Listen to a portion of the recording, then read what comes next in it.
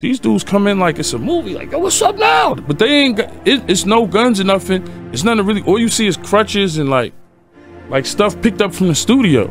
And I guess one of them had like a kitchen knife. So it was Irv there? No, it was Irv brother. I think it was Black Child at that point, Ja. But, so we started to get it on. Nobody turned off the light while we getting it on. The light like turned off. Cause you know how somebody bumping to the switch.